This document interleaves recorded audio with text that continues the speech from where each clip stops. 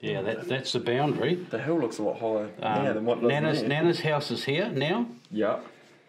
And the 4-horse barn is right there. So what is that? The 2-horse? Well, what's that? That's the 2-horse barn there. Feed room. And feed room. And feed room. And right here, I'll just put the drink on. Right here is the 12-horse barn.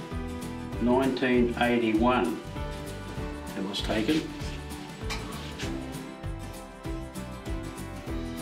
So we moved here about 18 years ago and there was nothing here. It was Bernie's parents' place and they just used to run a couple of dry stock and the odd horse. So we've put everything in, we've put the track in, we've put the barns in and done the lot, yeah. I left school when I was 15 because this is all I ever wanted to do. Yeah, so your dad was a trainer, he was a battling trainer. We used to train at Claudelands in Hamilton, which is no longer there. But, and Dad, he specialised in the trotters too because he was a farrier as well and he took on a lot of rough old horses that nobody else wanted and he didn't have a lot of success, but he always got them going, Dad had a dairy farm up north in Tangaroa, and they sold that and shifted down here. I've always been interested in the horses when I was at school. I used to sneak away and go to the races and that, and shifted down here with them and, yeah, carried on. Also, you got involved with Dave Jessup. Oh, Dave Jessup, yeah, the Tangaroa, that's where checkerboard was reared and raced, and he had Vance Hanover, and I actually come down and worked for him for a while, yeah. So to start off with, Bernie, he trained and I just drove, and then things got a little bit tough for a while, so Bernie, he managed to get a job, and then I took over the training because I had the kids, so I was look after the kids and train the horses. So that's when I took out my licence, and then as things built up and he left work, we come back and we went into partnership. I was at Glenbrook, and it started from when I first bought my first property at Glenbrook.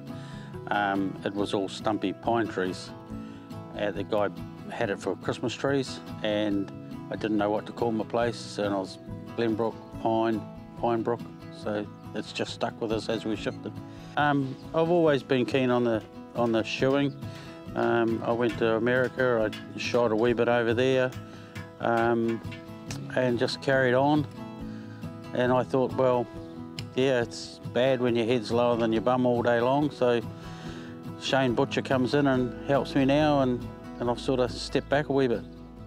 Satisfaction when you get one that's hitting real bad and you shoe it and you can shoe it off where it's hitting, and things like that.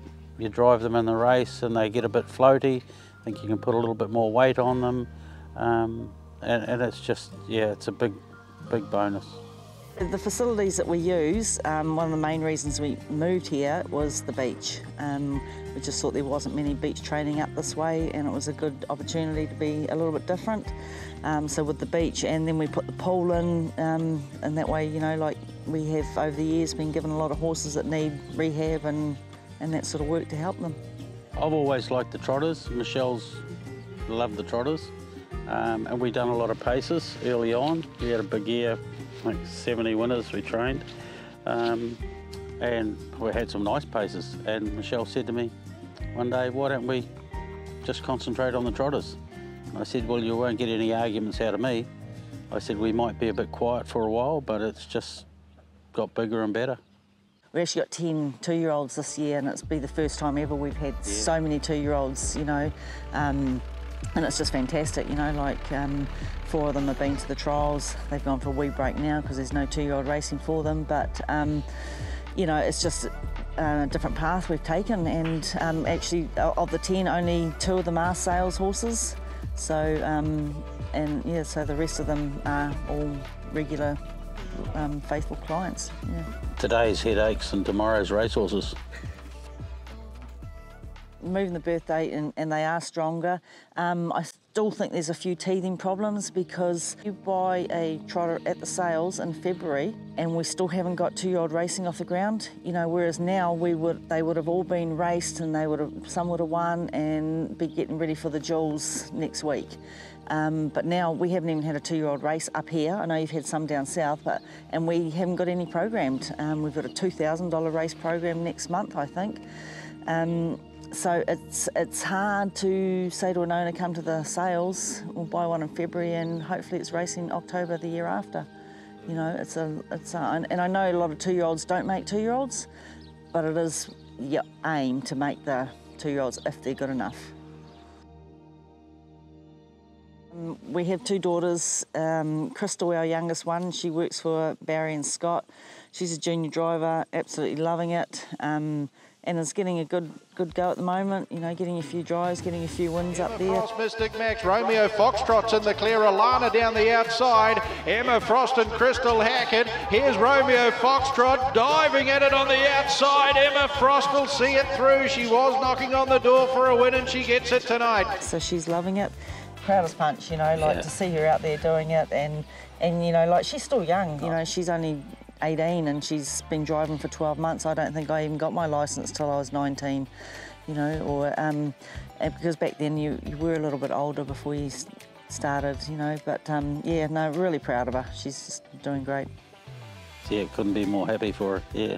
And our other daughter, Tyler, went still in the horses but went a different direction and she show jumps, and it's very, very hard to balance. Bernie does get a little bit annoyed at times, but many a time I've come home from Auckland, got home at 11 o'clock, grabbed 2 hours sleep and jumped in the truck and driven to Hastings or somewhere, you know, to get them there. You just work it, you know, you do what you've got to do. At the moment she's in Sydney, based in Sydney, working over there, took a horse over and competing over there for the winter, and she'll be back about September. Whether she comes back to work for us in the mornings like she was, I'm not sure yet. Like I've been in it all my life. My dad was a trainer and I know how hard it is. You know, it's you know, there's long hours, you know, and you don't get many weekends or anything like that, but, and you've got to be passionate about it, and Crystal's passionate about it. So, you know, you're better off going to a job that you love and, you know, working a bit harder than going to somewhere you don't like every day and hating it, you know.